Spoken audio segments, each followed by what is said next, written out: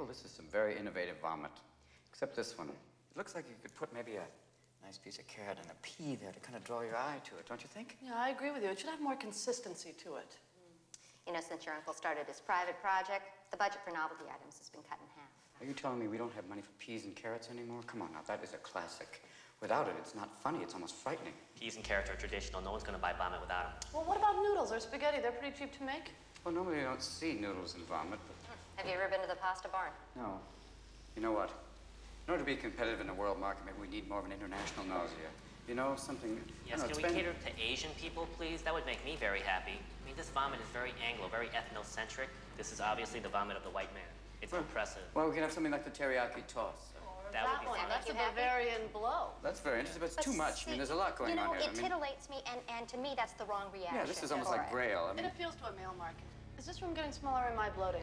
No. We're being attacked by a crossword puzzle. I like this one very much. Well, yes, that's our Oktoberfest model that's bratwurst and knockwurst, the Bratsplat. How'd it test? Very well, 90%, highly recommended.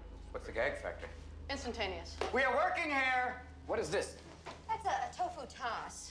It's very nice. I mean, that's no word for the kosher people, the Hasidic heave. Why do we have coconut and mushrooms here? This is diarrhea. This doesn't belong here. We'll send over to Peter in the poop department. This is ham and pineapple. Yes, we're calling that Maui Chowie or the Dan Ho Heave. I like that. That's very colorful. What's that? That's our duck sausage and cilantro. We call it the Wolfgang Chuck. And look, there's the Wyatt Earp. I love that one. Ah, but we added okra. Now it's a Bible belch. That's very nice. What the hell is going on here? Sorry, Les. The general needed more room. Didn't mean to scare anyone. You guys need to change your diet. Owen.